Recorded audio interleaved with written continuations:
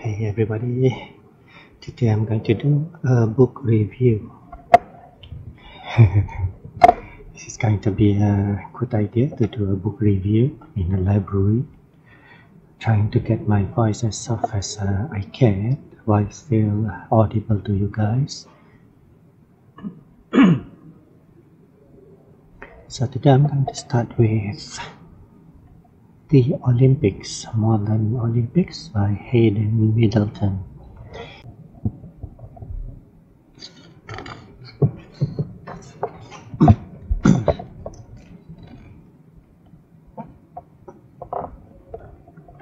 So I chose this book because it is not too thick. Okay, so contents and things. Okay, so this tells us about the history of the Olympics. Started with a simple game of jumping and running, and then the father of modern Olympics came about the idea of doing the new Olympics. Got to know that the winners for the Olympics,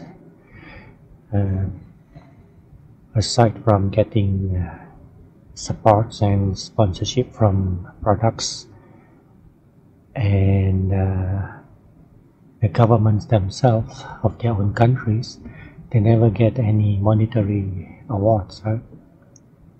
Their medals are their only rewards and the achievements. So this is the famous words in the Olympics: Citius, Altius, and Fortius, which means swifter, higher, and stronger. If I'm not mistaken, last year it was mentioned like faster, higher, and stronger. Okay, so this one is the Paralympic. Okay, 1988 Paralympic Games. Maybe we should Google on when did the Paralympics start. Here, in 1960. In 1960, 400 disabled men and women took part in the first Paralympics in Rome. Okay, so actually the Paralympics originated long ago, 1960s. Wow. 40 years later, which is the year 2000. The year 2000, so means that this book was, let's see, when did this book got published? Does it say?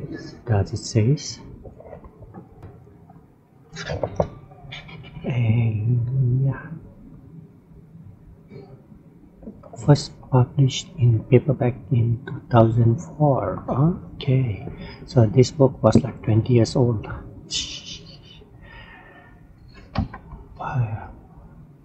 Okay, Olympic champions in ancient Greece won crowns or wreaths made of leaves at the end of games. So they get leaves for winnings. Manuscript of the events: gold, copper, silver, and bronze. So strange but true. An unforgettable opening. When the 1984 games were held in Los Angeles, USA, the opening ceremony was stunning. 90,000 spectators plus hundreds of millions of TV viewers watched a magnificent spectacle lasting 4.5 hours. It featured over 10,000 performers, including a jet-propelled rocket man. Oh yeah, that guy on the jetpack. I remember that. 1984. I was like primary 6. I was 12. I remember that. Before landing in the Olympic Stadium, the Coliseum. I remember that. Right. Who is this guy? This character is called Misha the Bear and was the mascot for the 1980 Games in Moscow, Russia. So this is so ironic, right? Because this year Russia is not invited or even prohibited from joining the Olympics. So this is quite historical. Watching this Misha the bear, the mascot for the Olympics games in Russia back in the 1980s. So this bear is wearing the medals on its belt, which actually is the logo of the Olympics, right? This looks scandalistic, is it? Swifter, higher, stronger, fairer. Today, there is always fierce competition to host the Olympic Games. Bidders from some cities are so keen to win, they cheat. Oh, they got cheaters in the Olympics. In 1999, a scandal broke when it was proved that several cities had bribed IOC officials to vote for their bids. Oh, wow. There was another bribe scandal in the bidding. Oh gosh, this is ugly, huh? So among others that is interesting in this book are words to remember. It takes more than crossing the finish line first to make a champion. A champion rejects doping. So doping is of course not correct. That's wrong.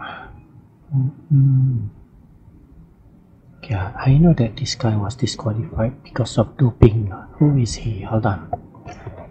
Okay, here it is. Ben Johnson. The Canadian sprinter Ben Johnson, who was caught taking drugs at the 1988 Games in Seoul, South Korea. He was stripped of his 100 meters gold medal and banned from competing for several years. This guy, Ben Johnson, 1988. Okay, let's look at some of the records, right? Swifter, higher, stronger. 100 meters records through the ages. Okay. So, since 1896 until 1996, that is about 100 years. 100 years apart. So you can see these record holders broke each other's records, right? 1996 was Donovan Bailey, and then of course 2020 Usain Bolt was the best. So 100 years back from 1986, the best runner in the sprinters in the 100 meters dash took 12 seconds to finish it, while 100 years later Donovan Bailey of Canada took 9.84 seconds. I guess it's because of the intense training and latest training practices that they do, and also some equipments like proper running shoes, high-tech proper running shoes also contributed to that, because I'm pretty sure 1896 Thomas Burke from USA ran probably barefooted, right?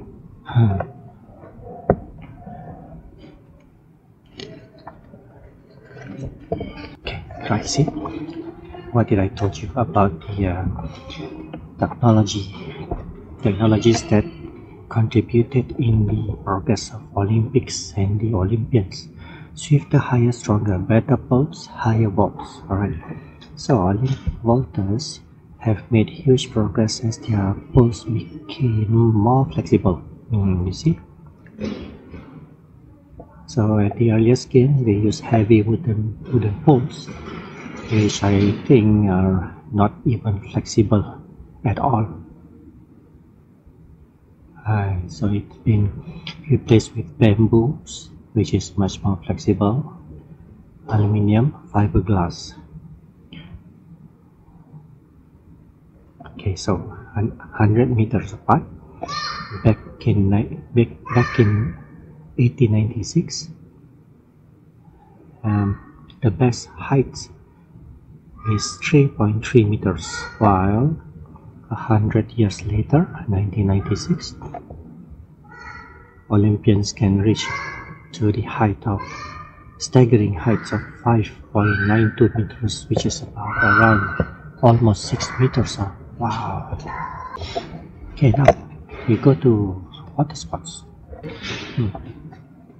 I don't find water sports interesting in this book. I mean, I love to watch the race when they swim in these pools, but I don't seem to care to read about it in this book. Okay, this is the team sports. One thing caught my attention, strange but true. Olympic rugby champions. The last winner of the Olympic rugby gold medal was the USA. That was back at the 1924 games in France. So 100 years later, today, France hosting actually the Olympics now.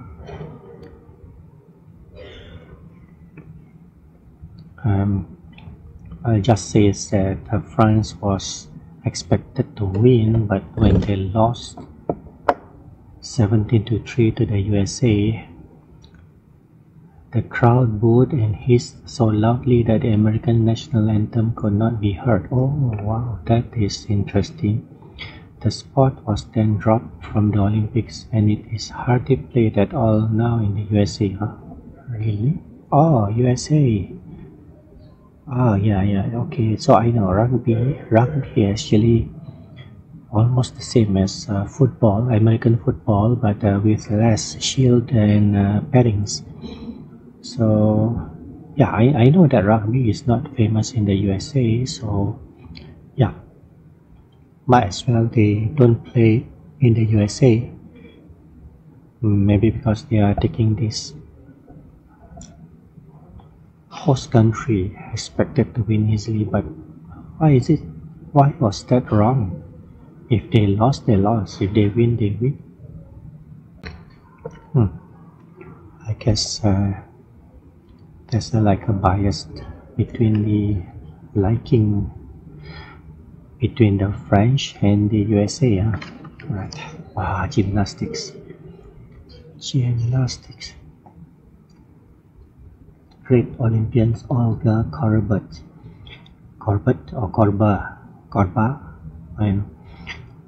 at the Munich Games of 1972, everyone's eyes were on the athlete who came only 7th in the women's all-around event. Okay, so the story is Olga is just a very free-spirited young girl, which is only 17 years old, 150 centimeters high, and just weighed 39 kilograms. So the rest of the gymnasts really put their full effort in their training, but then this Olga just do it with her own interests, and she won gold. I see.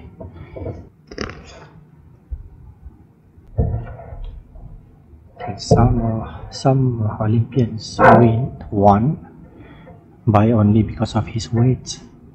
You may read here. Okay, this is what interests me about super cycle.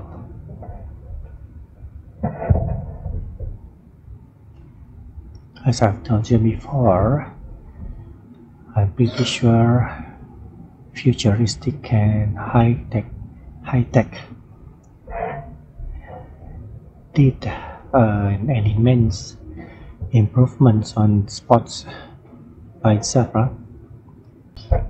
Okay, Boris Onishenko. So this guy, he rigged his own sword in the fencing competition, that when he hits a secret button, the light goes on and then he will get a point. While actually in fencing, you have to touch your sword to your opponent's costume so that you can complete the electrical circuit and to have the lights on. So he cheated and he was given a new name which is dishonest.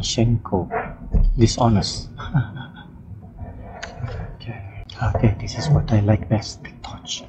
Every 4 years I'll be waiting in front of the TV to watch the lighting of the Olympic torch. And here in 1996, Muhammad Ali lit the Olympic flame, and I think at that time he was already having that disease like Michael J. Fox has, right? I forgot the disease that he got. Sorry for him. Okay, so at almost coming to the end of this book, there is an Olympic timeline. Here is where all the summer games have been held on page 28,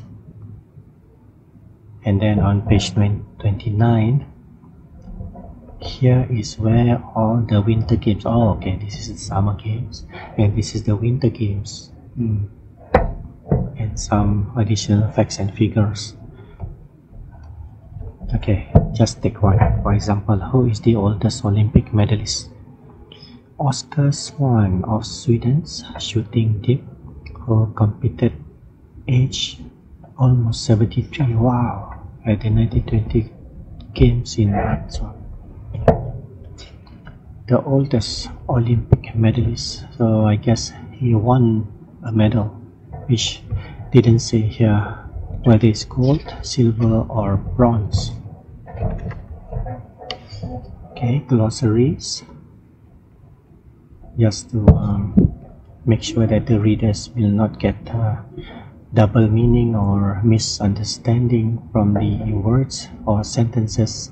For further information, you can also read on page 31, and indexes in alphabetical order.